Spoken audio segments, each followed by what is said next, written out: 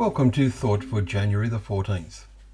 Our readings are taken from Genesis 25 and 26, Psalm 31 and Matthew chapter 16. And our thought is, on this rock I will build. In ancient times, a rock symbolized something secure, and God was the ultimate rock. David wrote in the Psalms, as we read 2 days ago, "To you, O Lord, I call, my rock. Be not deaf to me." Psalm 28 verse 1. He also pleads with God, "When my heart is faint, lead me to the rock that is higher than I." Psalm 61 verse 2. In today's reading in Matthew, Jesus seems to call Peter a rock, verse 18. But read the context carefully. Among the people there is increasing speculation as to who Jesus is. And he asks his disciples, "Who do you say that I am?" Verse 15. Peter then declared, "You are the Christ," or Messiah, the Son of the living God. Verse 16. This declaration is the rock, the possession of true insight and real faith. "It is on this rock," says Jesus, "that I will build my church, and the gates of hell," or Hades, that is the grave, "will not prevail against it." Verse 18. It is true faith that makes death but a sleep with a wonderful waking, as David believed. See Psalm 17 verse 15.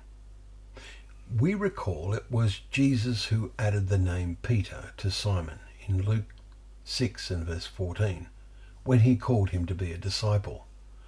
The name Peter means a rock, Petros. Yet human rocks have to prove themselves. Jesus was and still is looking for such rocks, who have the true insight of faith, on which I will build my church. Verse 18. As the early chapters of the book of Acts reveal, Peter became the rock around which the first community of believers in Jerusalem was built. But before then he failed disastrously. The next verse tells us that from that time Jesus began to show his disciples that he must go to Jerusalem and be killed. Peter reacted in an astonishing way. He began to rebuke him, saying, "Far be it from you, Lord. This shall never happen to you." Verse 22. Jesus responded by saying to Peter, "Get behind me, Satan.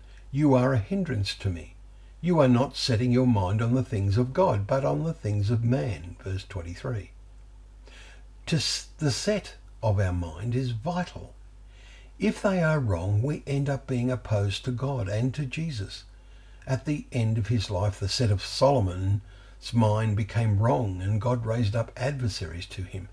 And his word in the Hebrew is the word Satanas, as in 2 Kings 11, verse 14, 23 and 25, which names the Satans that oppose Solomon. Those who develop a true faith become, in Christ's eyes, a rock on which even today he can build. Let us make sure the set of our minds is on godly ways, with a readiness to become a rock, with a true faith in his service, and never a Satan.